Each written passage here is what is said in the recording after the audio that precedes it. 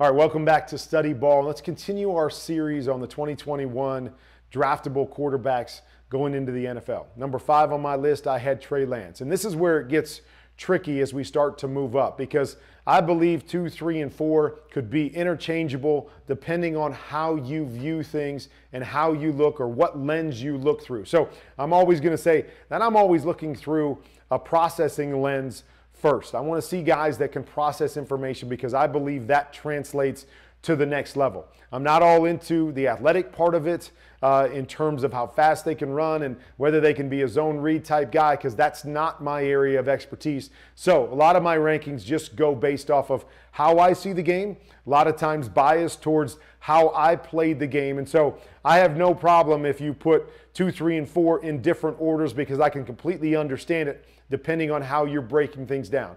But number 4 for me, I'm going to put Justin Fields here. And as I said, I could easily see Justin Fields at number 2 because he does some things really, really well that could warrant him being up there.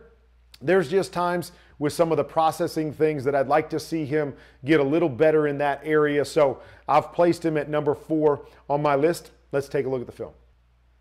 All right, so with Justin Fields, we know he's got tremendous athletic ability, just like Trey Lance, and played at an extremely high level, played huge in some big games, and you'll see some great stuff from a processing standpoint. So even though I say I'd like to see him do better processing things, that doesn't mean he doesn't process, hasn't processed, and hasn't done some good things. Just means there's an inconsistency there that worries me a little bit when a guy goes to the next level, when I'm looking at ranking different guys, because I believe that's something that truly can translate. So here's a play that we call Hank. So it's just a curl on the outside, flats, and then the inside guy runs a hook route. A lot of guys are taught to read this inside out. I always like to read it outside in, but you know, it is what it is. You're coached to do what you're coached to do. So the first thing is we're going to see free pressure coming to the outside. One reason why I like to read outside first, because our hots usually come from the outside. And if that was the case, we're probably putting this ball on the flat right now. But instead, we're throwing it back inside where the pressure's not coming from, or at least we're reading there first. But with all that being said, and a hot situation, Justin does a great job right here of looking in here at the hook, and then off of the hook, we're always supposed to read the squeeze.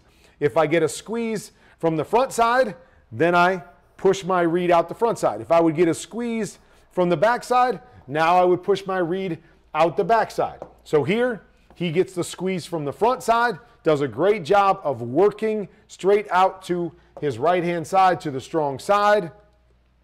And we'll see, right, as he works to the outside, the safety goes past the curl to jump the flat. Still could have hit the flat, but with a guy barreling down on him, processes and makes the good throw and the good read and decision to the curl route right there. Really, really well done off the inside squeeze. As I said, I would just want to read this outside in, so I'm looking at this guy. Boom, ball's right here. I'm reading this curl flat right now. That guy jumps hard. I can still hit the curl, but then I recover into the shorter one right here is how I like to do it. Looks like he's taught the other way and does a great job of processing this and getting through it to the right guy. Okay, we're going to take another look at same play. We're going to run Hank once again. Got the hook in here, we got the curl, we've got the flat. This time, does a great job once again. He's peeking inside, and we want to hit the curl on one hitch. See it right there.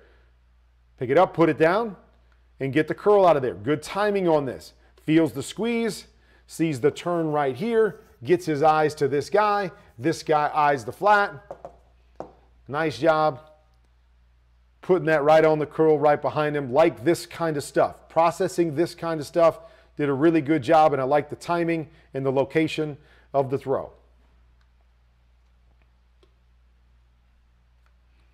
All right, we've got a little bit of kind of like a smash concept, little hook here, little corner up over the top. We've got a dig on the other side here, coming through here, and then the back trying to get out underneath it. So really could have gone either direction here, but he sees the press up top to the big guy as his big guy starts to come inside, feels the squeeze and a couple quick steps there by the corner, which is all we need. A couple quick steps by the corner to engage on that pivot route up there. Boom, put the ball up over top. Nice ball, good velocity, gets it up over the corner. It's a big part of playing this position at the next level is can you get the ball up and down? Can you get it out on time and can you get it up and down? This corner starting to fall off. Nope, get the ball up and down with enough velocity. Good read, good throw. Nice completion there on the sideline, both feet down. So timing that works at the NFL level as well. So another good job processing, knowing what he's supposed to see, getting his eyes on the right guy and making quick decisions, accurate throws off of that. All right, so we've got a quick double post combination. So it's this guy running this influence here, other tight end running this other post on the outside. Going to get a guy going down the outside and then the shallow coming across. So where you always start, you're always going to read high to low. Once you don't have a hot, if this guy were to come right here, he would probably have a hot to his back in that situation. It could pop it there, but that double post, we're going to read the inside safety here. This guy goes through there, inside safety takes him. We're going to hit the outside safety or hit the outside post. If this inside safety drops back, now we're going to think inside post. Then if that guy chases him, we're going to replace that with the shallow. So that's how this read plays out. So let's watch that safety as we run this thing right there. What's he do? Even though he hasn't chased a long way, he has turned his hips to the inside. Can't really play anything outside of him. Sees that turn of the hips. Now I'm going to put this post on the outside guy. And you'll see right here, great throw in between bodies. See the velocity, see the accuracy. Now, just as a little note, what we like to do down here when we get a double post look, and these safeties are staying tight here, instead of having to drive this in between these two defenders, just lay the ball up and over the safety to the back. He's already got his hips turned. He's not going to be able to turn and make this play, but keep it out of harm's way and lay it up and over to the back end line where only your guy can get it, shielding him from the outside defender. But nonetheless, great throw, good timing, gets that safety turned, boom. Great throw in there, but I'd love to see him let this go. Just lay it up over the top, let his tight end run and get it, and you see, this is what a lot of guys do down here too. So not just the safety here, but watch this corner. This corner down here knows that you don't have a lot of space, so they like to try to undercut this here and make this play. Another reason why we love to throw it into the back of the end zone, because throw it over that safety, don't let him turn and get back involved, but the corner, if they're going to try to undercut it down here in the red zone, we lay it over so that guy can't make a play on the football either. But perfect throw, beats really good defense, and that's exactly what Justin Fields does right here.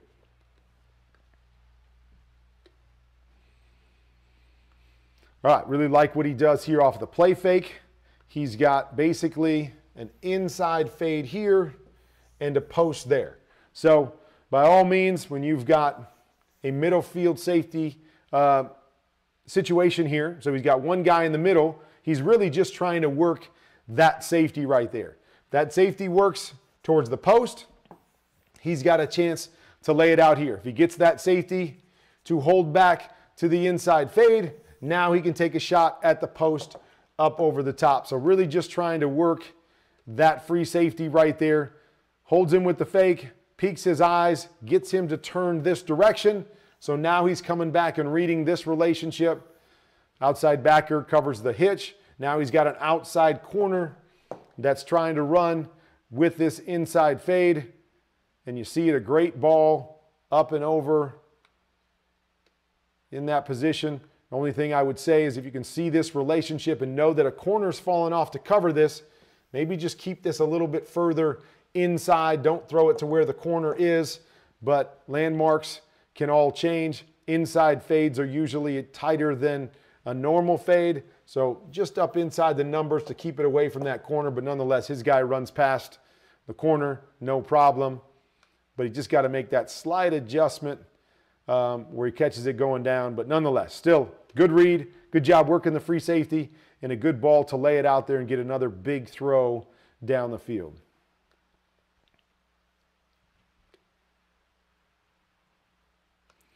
All right, processing, right? Love processing. I know people have said, oh, he doesn't process well. And there's times where I question what he's thinking and what he's processing, but there's other times where you go, man, this is about as good as it gets. He's got that same hitch to the outside here. He's got the inside fade, basically what he had before. Now we see the free safety go in that direction. He's got a deep over coming to this side, and then he's got his swing out the backside. So he's trying to read over to the left side first. So he's looking at his hitch. Hitch is taken away here. Looking at his inside fade. Doesn't like free safety, and this corner's getting up over the top. Gets over to this over that's coming here. Got a guy sitting there for the over, and he processes all the way back to the backside and gets to a swing route. I mean, that's the kind of stuff that you love to see. The ability to process things quickly. Hitch is off, I get a buzz. Inside fade is off because I don't like the relationship with the corner. Looking at the over, the guy sitting in the hole. Boom, back to my swing. Good, accurate throw to his swing on the backside. And here we are hitting a check down at the line of scrimmage. But because he processed it well and because he made an accurate throw, we get about a 30-yard gain on this play on a check down. That is really, really well done. You can't do it much better than that. All right, this is something else that I love. Okay, when you go back to QB Confidential, if you're a part of QB Confidential, number 2 session of Blackboard Breakdowns, we talk about recognition. We talk about the 10 zones on the field and understanding where the zones are, and even more than understanding coverage, understanding where the defense isn't, right? Where they ain't. Throw it where they ain't. We always say that. So here's a great look right here of Clemson coming up, bringing pressure here in the A-gap. This safety, for some reason, dropping down to the weak side where there's already a backer.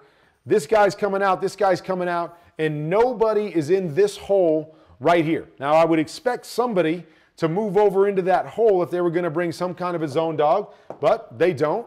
They screw it up in this situation, right? Because you've got, look, you got a guy falling off, you got this guy here, you got this guy there. That can't be right. They've got one receiver over here and 3 defenders over there. But, hey, they ain't right. Great, let's take advantage of it. Justin does a great job seeing that guy there, seeing this guy outside, understanding they're bringing pressure and there's nobody in this hole. Watch how he's going to hit this quick throw. Great recognition right here by Justin Booth. Put your foot in the ground, get the ball out. This is normally thrown farther over here by the numbers as you work this double seam off of the free safety. But, hey, if they're going to avoid it right here, I'm going to recognize that. I'm going to get the ball out quick. I'm going to beat them with that throw.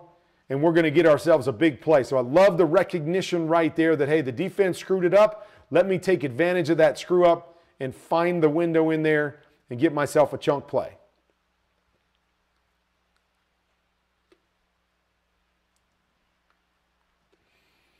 All right, ability to make different kinds of throws. Accuracy, placement of the football. He's got the inside fade once again. Little hitch, locked up here. Now he's got the inside fade. Don't like this relationship. Most times I'm not even going to throw an inside fade when the defender's 8 yards off because it's almost impossible to get up on him and get past him on an inside fade. So in normal situations, I'm probably working to some of these guys that are running away on this side. But he felt like this defender was so soft that his guy couldn't get to him, that he could beat him with the throw. Not a lot of guys can do this. This is what impresses you. This is why you can see him going all the way up to the number 2 spot on anybody's list, and I'm not going to argue with you because my 2, 3, and 4 are all in, their positions because of certain things that I like, but I also like a lot of things that Justin Fields does, and here's one of them. Look at this placement on the football. Talking a 30-yard throw with touch. It's what I call firm but soft. Firm but soft. Doesn't take a long time to get there. It's not hanging in the air. But it's still soft enough that his receiver can see it, make the adjustment, make the catch, and get the touchdown. You just can't throw it any better than that. Actually, I guess they called him out of bounds here. But, man, what an unbelievable play, throw, everything right there based on understanding what he's seeing, soft defender, and then being able to make the right kind of throws, which I value very, very highly. Understanding how to make the right kind of throws, firm but soft. Great placement. Great throw there by Justin Fields. Here's another one. Okay, basically the exact same play that we just saw on that side. So they're going to run an inside fade. And now he's going to see that, hey, this guy's sitting outside of him. Tough for this guy to get around him, but he held the free safety in the middle of the field, made sure that the free safety stayed there, looking at the free safety. Now he comes to it. And then just look at this throw. He understands that there's going to be contact. This is something that a lot of guys can't do. There's contact right there at the top of the route, right as I'm about ready to throw this football. Most guys are going to launch this incomplete every single time. Why? Because that guy's in that position. He's in trouble right there if he throws this thing and they get contact. We're going to incomplete pass every single time, but he recognizes that, recognizes where that contact is coming, lets this ball go with air, allows for the contact to happen, plays for the contact.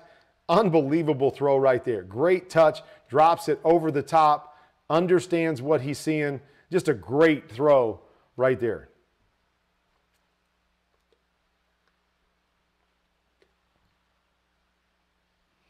All right, we talk about the ability to throw firm but soft. Get it up and down. Get it up and over defenders. Love this right here. Got a defender that's coming, going over in this area, right? We're only talking about a 20-yard throw right here. This guy sitting right in between us ends up getting about 12 yards deep. Look at the ability to go up and down, to get the ball up and over. No problem. Finish the throw. Drop it right on your receiver. Really, really well done. And the different kinds of throws, the things that I love about Justin Fields and what really makes him a special player at the college level and what obviously could be a special player at the NFL level.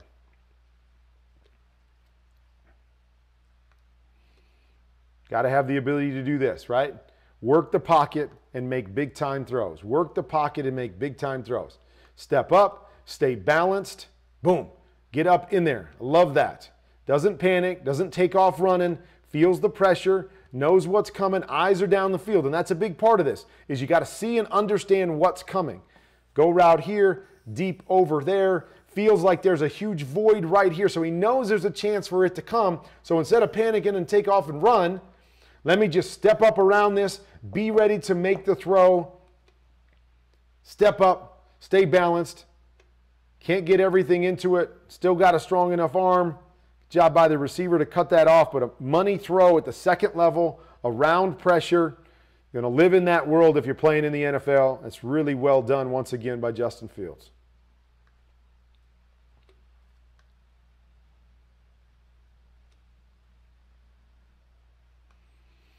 Love this. Okay, we're going to come out, play action right here. Okay, safety down, kind of messing around, safety in the middle of the field. Looks like he's going to play middle field safety on the snap. He's going to take off running this direction. We've got a play action right here. Off of the play action to eyes. It's the eyes of the quarterback. See it. See this guy cross over and turn this direction. I'm going to come back to my inside guy instead of my outside guy. Nice read here and great throw. Once again, up and over. Touch. Touch. Ability to throw it firm but soft. Get it up and over the defender and lay it on your receiver. Now, it's one thing we could say, oh, why don't you just lay it up farther and lay it out here? Well, you also got to know what's going on the backside, and this is a tough thing to do. He made a play fake, if you remember, right? He's coming back and making a play fake, and on the play fake, he's reading what's going on. This safety could be going back because this guy shows almost like he's running to two, so it's hard to make a play fake, verify this safety, make a read, and get back to this one. So you always want to try to keep your guy on the front side of the football field so the backside guy can't come into play. That's why this ball is a little more firm and soft right down the middle of the field. Don't let that backside guy get involved, and let's go get ourselves another big play in this situation.